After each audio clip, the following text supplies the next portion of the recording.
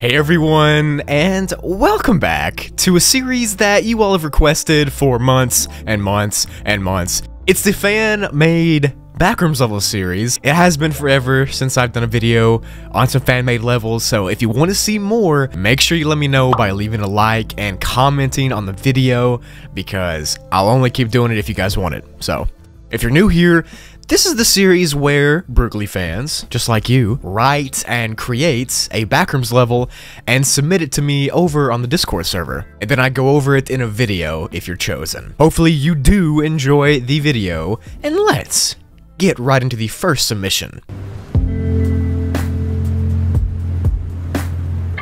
So first up is from Aaron Kuhn, or Kuhn, and their level is called The Horror Hospital. The level is classified as a class 5 difficulty and is very dangerous. It physically looks like an old abandoned hospital that's been partially destroyed or broken in most of its areas. Now this level does have something pretty similar to leveled Run for Your Life, because when you get to this hospital here, there are tons and tons of entities that will flock to you the second they see you. But that's not all the bad stuff, because there is also radiation inside of the hospital. So when you get here, you're gonna have to run around and find a gas mask and a hazmat suit as soon as possible, so the radiation doesn't unalive you first. The entities on this level are the worst of the worst, quite literally. Skin crawlers, wretches, facelings, smilers, a few partygoers, skin givers, and phobic centipedes. Those are probably in my top 10 of the scariest entities in all of the Backrooms, and they're conveniently here on one level for you. Nice. So after you get here, you gotta run around, find a hazmat suit and a gas mask, and after you get that stuff, if you want to leave, you're gonna have to no-clip into anything that isn't too destroyed. Or, if you're feeling really crazy, you can run directly at the horde of entities following you and just no-clip into them, if you trust your no-clipping skills, I guess. Whichever one you prefer. To enter this crazy level, you have to have just left level Run for Your Life. And if you do, there's a really small chance you'll be sent here, which would be absolutely terrible, because level Run for Your Life makes you run for miles and miles away from entities, and then you get sent here to also run miles and miles away from entities. So yeah, you gotta have really bad luck for that to happen. But hey, I mean, it's the Backrooms, anything can happen. But yeah, that was Aaron's level, a post-nuclear bombed hospital with thousands of creatures crawling around. It kind of reminds me of the hospital from Stranger Things, but with more creatures. Good stuff. Next up for the video is Cheryl's level, called Abnormal Dreams. This level is classified as this symbol, which apparently means Uranus. Funny. It's unsafe and unsecure, with reality warping hazards. Now it is an enigmatic level, and it's made up of a couple of different sub-levels that are pretty hard to wrap your head around. Lots of things in this level make no sense to someone like us, or any normal person. Like, you can start walking up a hill just to appear at the bottom of it when you get to the top. Or you might just see a random hole in the sky shining light from no light source that you can see. Like, it just makes no sense. Apparently, in the sky of this level, the actual Earth that we live on right now can be seen very rarely.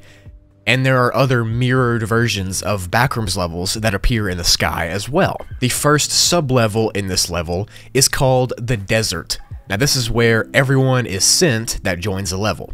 It's made up of typical deserty stuff, like dunes and hills, and a mountain every so often. The sand has a ton of salt content in it, which means that it used to be the bottom of an ocean that somehow dried up. Even though it's a desert, it does rain sometimes, and the rain is not absorbed into the sand at all. It just pools on top, so it's completely hydrophobic. The next zone is called the Pools. Now this is a more secretive part of the level, and it can only be accessed by getting lost in the desert. Now the pools look like regular outdoor public pools, but they all have different looks to them. Time as we know it is stopped inside of the pools, and there are just objects that have fallen into the water that are completely still. But if you touch that object, they will reanimate and start going again. Interesting. And when you touch an object, the sky will turn pitch black. The last zone is called the Roads. Now this is an abandoned city with no buildings that's literally just made up of a bunch of zigzagged roads. The roads are really steep, and they can't be driven on, and they just make no sense. Like, why is there an entire cityscape with no buildings but just roads? There aren't any outposts here because the level is too big, and the entities that live here are hounds, smilers, and windows. To enter, you can no-clip through a sub-level on level 94, and to exit, you can no-clip through one of those pools that you ran across. Nice. This one seems like a video game or something with different levels. I don't know. It's pretty neat. The last entry for today comes from you, literally, and their level is Anemoia, or level 253. This level is classified as class undetermined, and is made up of a bunch of different rooms that give people weird feelings of nostalgia. Pretty much a liminal space heaven, if you will. Even though they haven't ever seen that specific room in real life, they feel like they have. And that's why this level is named Anemoia. That literally translates to nostalgia for a time you've never known. The rooms are always changing on this level, so there's new ones all the time in like a rotation pattern. But all of them have a slight blue coloration and are slightly colder than a normal room temperature room. Now the physical level is safe, but there are TVs that are scattered around that play mimetic hazards on the screens. And if you look at them for too long, well, you could just unalive right there.